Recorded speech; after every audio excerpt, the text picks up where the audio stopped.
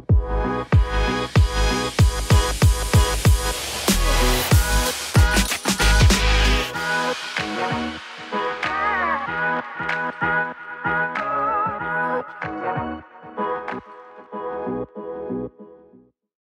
everyone, welcome back to Better Biomed. So when working with panda warmers, one of the most vital things that they do is they weigh the baby. And the reason you want to do that is because babies are very known for losing weight very quickly after they're born. So you want to monitor that weight loss, either because of dehydration, because you are heating them up and that could accelerate dehydration, or just because they eat and poop. And by doing so, they're going to lose body weight very quickly. Their metabolism is just skyrocketing. So the way that they monitor it is they weigh the baby. And these things are fantastic. They're very accurate. However, you can do calibrations. So we're going to show you guys how to go ahead and do a calibration. We're going to use a 5 kilogram weight, so that's 5,000 grams. And let's go ahead and run it. So let's go ahead.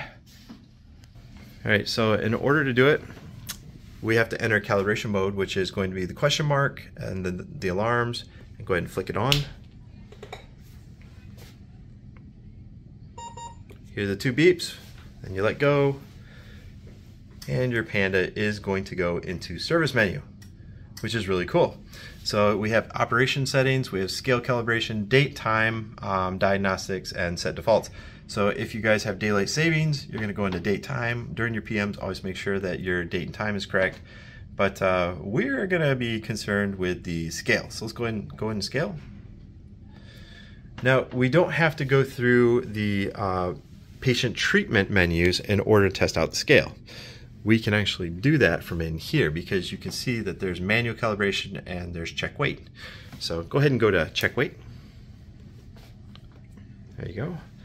All right, so it's saying press enter to start the weigh cycle. And here's the thing, is this is an extremely accurate scale. In fact, they're so accurate that you hardly ever have to do a calibration. However, we are going to let it run and it does its tear. So there we go, okay. So it initialized, it teared, and then it says put in a weight. Take a look at that. Weight is 5,000 grams. So this guy here, it knows how much it is, but let's say it's off by 10, 20, 30, 100 grams.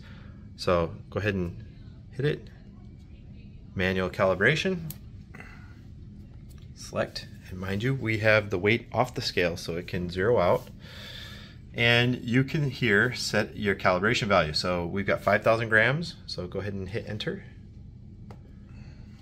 It's telling you to remove the weight, so make sure there's no cables or anything dangling on it because this guy is a gram scale. It can measure down to the gram. And let's see, it's gonna say press enter to start the cal. So it's going to tear up the scale, which means it's going to zero it. It says apply the test weight, which we already told it it's going to be 5K. Enter. And now it is doing a calibration.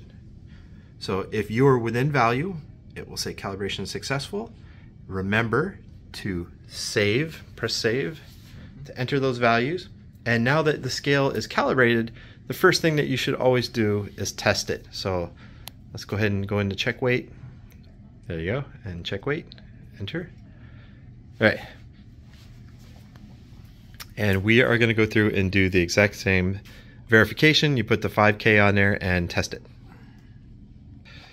So it's not a complex process, but it is something that should be done. And you can calibrate it at other values, 4,000 grams, you got 5,000 grams, and I don't know, 1 kilogram, something like that.